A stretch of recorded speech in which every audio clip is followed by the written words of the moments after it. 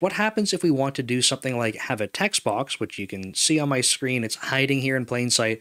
If we want to have a text box, how can we get working with that? So I figured I'd show you this example where we can actually use the label with the text box. And when we type stuff in the text box, we can, this is going to be super cool, we can bind from the text box to the view model.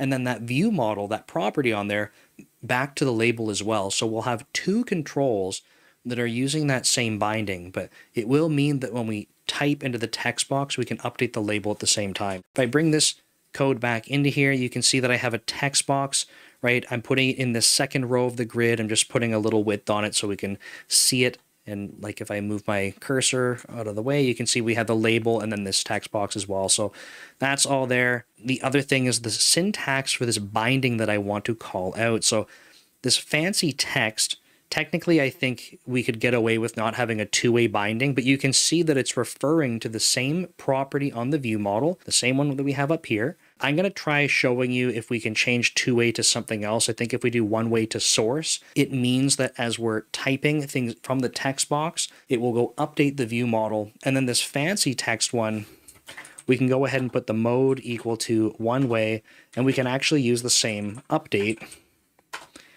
And I'm putting property changed here. So that means that the trigger, the way that we know that the binding has to take effect or be updated is because there's a property changed event.